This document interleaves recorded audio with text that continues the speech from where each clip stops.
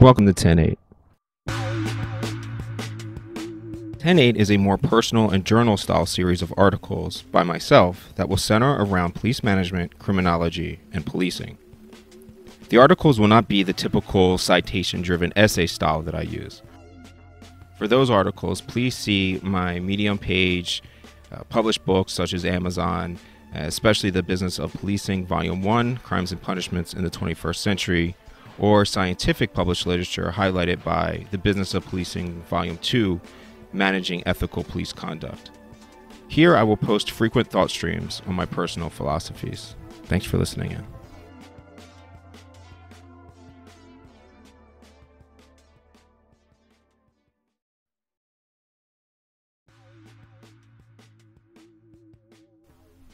September 15th, 2020. Police respond to violence. Often cited in the media in casual conversations is that there is an unjust disparity between the number of black males in the country and the percentage of them killed during interactions with the police. A necessary caveat is that I do not wish to promote the concept of race being real. Still, it remains necessary to respond to the socially constructed concept. None of this has anything to actually do with race. It cannot, because race is not an objective determiner of anything. Nonetheless, the idea exists that black men are disproportionately subjected to state violence. Therefore, this is the framing that I am responding to. Within the argument of racism in policing are two things that must be true. First, the idea that an agency such as mine, majority black, in a majority black city, with a black city council, black police commissioner, black mayor, black state's attorney, black attorney general, and black POTUS, is racist. The term racist loses all meaning at that point. Second, and the focus of this writing, that police respond to and interact with the public based upon the percentage of their existence in society. Ridiculous. As if police should spend an equal amount of time policing the elderly, children, hospital patients, each socially constructed race, each ethnicity, sex, or gender. The list would be endless. Would protest erupt when we find disparities in that police arrest able-bodied people disproportionately? Now, Dr. Wood, I don't like the way this sounds. I have heard you preach on your high horse about systemic racism in policing. Why are you flipping now, you grifter, trumper, racist? No. Let me explain. One of my key frustrations with policing is that society as a whole denies things that are obvious and on the surface true when it comes to beliefs about policing. At the same time, they think they understand the complex and nuanced field of criminology despite lacking the most basic knowledge. Patrol police spend most of their time in administrative activities. Public interaction with the police comes in one of only two ways. They were called for by you or another community member, or they observed an offense during the course of their duties. These observed offenses are known to me as on-views.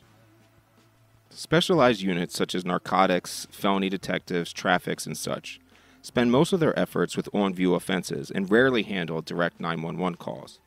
Typically, the calls they deal with are long-term complaint calls, speeding, drugs, gangs, and so forth. These units are not often on the news clips of excessive force, which is a different discussion for another day. Now, there is a lot of drug possession among the moneyed of Wall Street. We can all agree on that, right? Most likely, just as much, if not more, than street markets.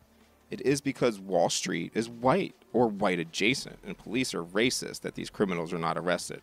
Obviously. Obviously not. I would have loved to do those raids. Send a bunch of pansy rich boys to booking, going all through their house and seeing what else I can find, digging through their personal computers and security systems. Oh my, it would have been marvelous. Why did I never get the chance to do that? You already know. I was not there. Why was I not there? You already know. Police respond to violence and complaints.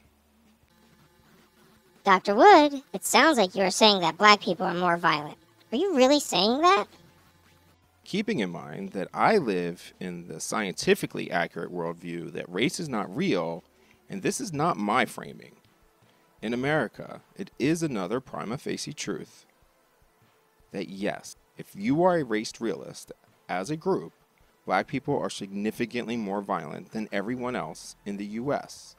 And this is the source of the systemic injustices that exist within policing. At the demand of the people of the community, police respond to violence.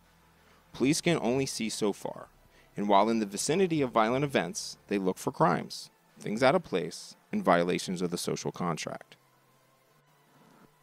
Typical, everyday, ordinary people that live and work around the violence are physically located where the police look and are unfairly placed under state scrutiny. This will happen regardless of race. It is geographic proximity to perpetrators of violence.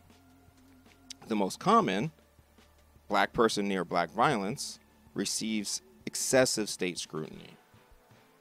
Are you white and close to black violence geography? Similar story.